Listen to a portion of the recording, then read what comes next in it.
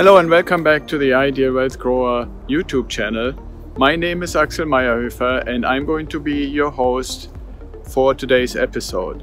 And as I said last week, I wanted to get a little bit more into our strategy, which is called the out-of-state turnkey residential real estate strategy, and talk a bit about all the aspects that come into play with that. So if you hadn't had a chance to see the first episode in this kind of little mini series, so to speak, then I would encourage you to go there and take a look at that. So today, after we had looked at why is it out of state, why is it turnkey, why is it residential real estate, at least to some extent, I wanted to touch on something that I believe is very important to realize, and that is related to two terms, and the two terms are expert and mastery. And why is this relevant in the context of our strategy and in the context of turnkey investing? So if you really think about it, and if you, for example, like to go on, HGTV and watch these kind of shows about real estate and real estate investing and renovating houses and flipping places from an ugly duckling into a nice new swan that you can then sell or rent, or anything along those lines. Or you may have heard, for example, in places like Bigger Pockets, something called the BRRRR strategy, which is you buy a property, then you renovate it, then you basically rent it out to tenants, and then you refinance it because you brought the value up from when you bought it to when you finish renovating it. And that difference you can then take out and use for your next investment. So there's all kinds of these strategies. And how do they relate to the term expert and mastery? And what I want you to kind of become more aware of and realize is what these shows on TV and books and videos and all kinds of things are basically trying to make people believe. And I'm not a big fan of most of that, even though I like to watch it. But what I'm always critical about is the point about how do you actually do the work? And for the vast majority of people, unless you have decided that you want to do real estate as your full-time job, and especially you want to do things like renovation and bringing properties back to life and up to modern standards as your full-time job, which is not the case for the vast majority of investors, then it means you would have to kind of do it on the side, after work, on weekends and stuff like that. Now, if you look at anything, if you even ask yourself at your own job, at your own profession, if somebody wanted to get really good, becoming an expert or a master in what you do on a regular basis, how much effort would it take them to really learn that? And I know, for example, in my case, for a lot of the things that I do and have done in my life, as far as where I would say I've really become an expert in that, I know it would take people probably years to catch up to that level. Now, take that and apply it to real estate and the aspect of renovating properties and getting them ready for sale. If you're not already an experienced contractor, if you're not good in electrical, plumbing, connecting gas, installing stuff, ripping walls away, replacing roofs, painting, drywalling, flooring, all those kind of different trades, then how are you actually going to get a property to a really expert level? And you want that as an investor, because when the property is in a really good state and has really good value, number one, you can ask really good rent. And if you need to refinance it or want to refinance it, you can ask or expect that you get a really good price or a really good appraisal. So the quality of the property after it's been renovated needs to be, and you want it to be, really good. Now take a look at the turnkey investor. They open their company in a certain area, somewhere in the country. They become typically really well versed and very knowledgeable about that area. In many cases, from what I have found, the turnkey providers were previously either contractors or real estate agents. So they know the area really well. They know the neighborhoods really well. They know where to say, okay, this is an A, a B, a C, a D class neighborhood. They also know in which neighborhoods is it likely for them to find properties that when you buy and renovate them, that they come up to a value that an investor like us, you and me, would actually be interested to buy, and that the property would actually reasonably be able to appraise at that sales price. Because as I keep always saying in all my videos and anything that I'm writing in all the podcasts that I'm on, don't buy a property that doesn't appraise, right? So the good turnkey provider would actually be looking for only basically asking a price that actually meets or is slightly below the appraisal. But you still want the high quality of the renovation. So they know their area really well. Now you might say, okay, I know my area where I live very well too. But that's not the only thing. They have expert teams that renovate properties and have all these different trades like plumbing, electrical, flooring, painting and so forth in their team. And why do they have a team like that that is dedicated to these renovations and later might actually also help out with any kind of maintenance jobs? Is because of the volume. While you might say, okay, I watched HGTV and I got familiar with it and I helped with a few flips and now I want to do it myself. How many realistically would you do? Maybe 1, maybe 2 per year? A good sized turnkey provider, the ones that I work with and that I'd be happy to introduce you to, they do a dozen a month. A dozen houses a month at any given time in different states of renovation. You think that they have mastered on how to renovate a property and get it to a really nice level, really well done, but at a price that is properly appraising so that they have a good chance to sell it to investors like us? So they have mastered that.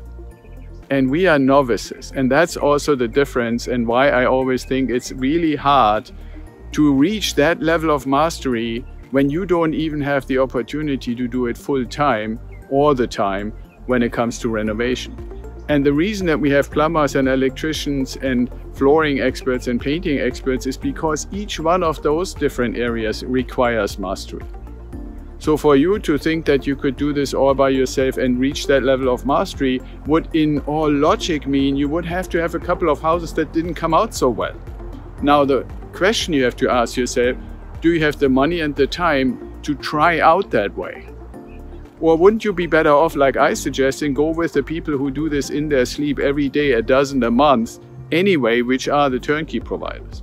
So in the last video, I mentioned the aspect of performance, and that naturally applies. Not every turnkey provider is the same, and I'm making a huge point about the fact that you only want to work with turnkey providers who do the renovation, and after they actually sold the property to you, they also do the maintenance, the property management, because that creates a connection, a relationship to each other, where you would obviously have to say, why would somebody make a mediocre renovation when they know that they later on have to fix the stuff that might break? And in my case, and in any case for anybody who works with us, I always say, you want to make sure, and my turnkey providers accept that easily, that in your contract when you're closing, you have a clause that says, from the day of closing for 1 year, anything that breaks in the property that was part of the renovation, the turnkey provider has to pay for.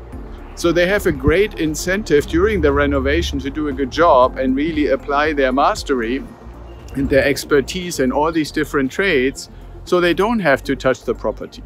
And one thing is for sure, as soon as you get a tenant in the property and they start using all the different systems, anything that hasn't been renovated well or hasn't been connected properly or hasn't been tightened down and all these kind of things, it will show those things and it will break or will require maintenance and will require fixing within that first year. Because typically a tenant is going to use all the different kinds of systems in a house that have been renovated, and you will know if they work or not. So after that first year, if there were anything, which typically isn't the case, I can tell you for my 10 properties, pretty much nothing that I can really point to has ever broken that was part of the renovation. But even if it were, then you know you don't have to pay for it. It would be covered by the turnkey provider, and you don't need to fight with anybody. Like if your property management is not the same company like your turnkey provider or your renovation organization, then you have to fight to find out who is actually going to cover the cost. You know, that's the other reason why I'm saying the renovation, the sale and the management should all come out of the same hands and out of the same company.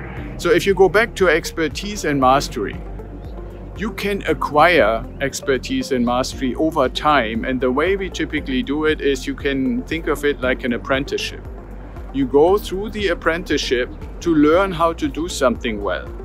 The only problem with that is that your apprenticeship is probably with a property that is anywhere between 50,000, 80,000, 100,000, 120,000, and you have to properly estimate how much the renovation costs.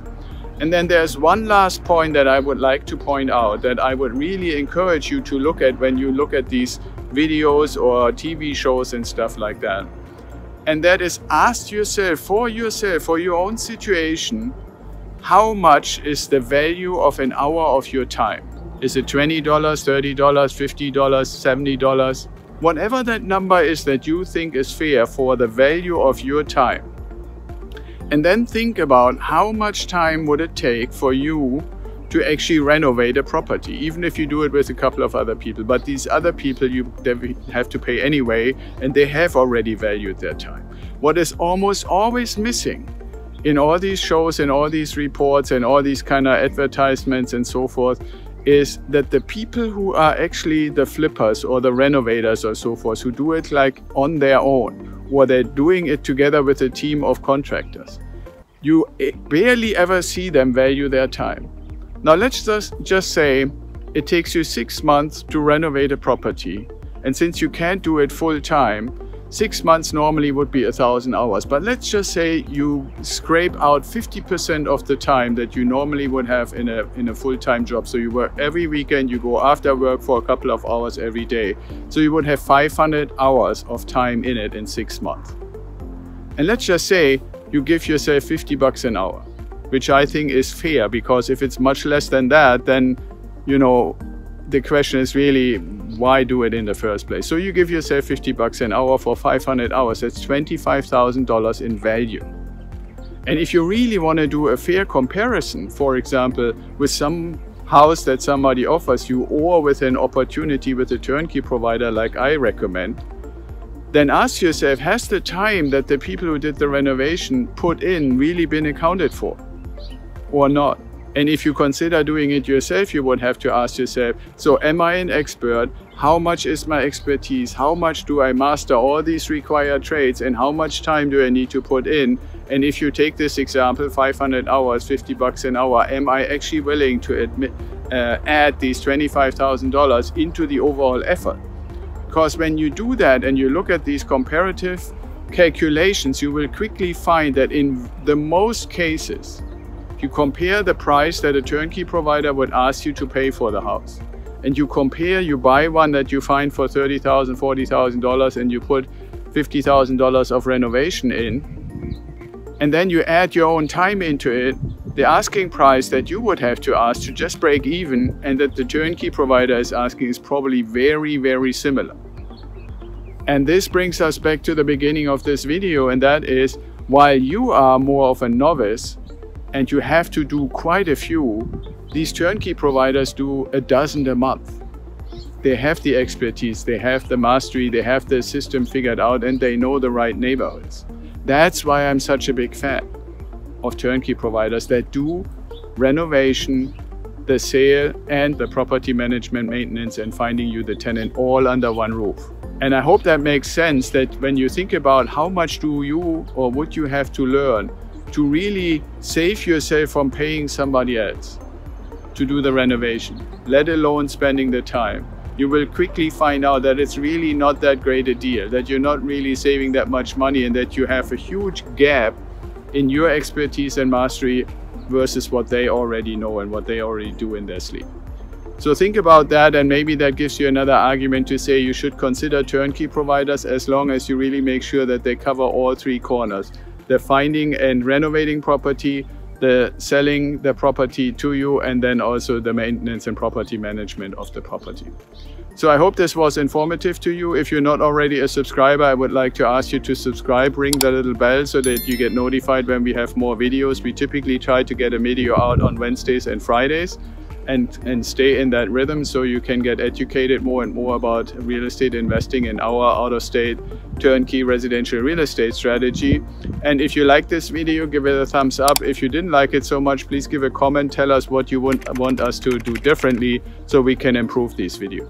The most important thing I like to ask you, where you can help yourself and help us, is by share this video with your network, because there are probably other people who consider, hey, would turnkey investing be something, especially when you live in an expensive area and you try to actually develop cash flow and get to a point where you no longer have to exchange time for money and can really enjoy your life and have the freedom to do with your time, which is our most valuable commodity, what you want to do and not what an employer wants you to do.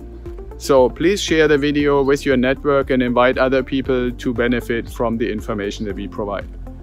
Be well, stay safe, and I see you next time.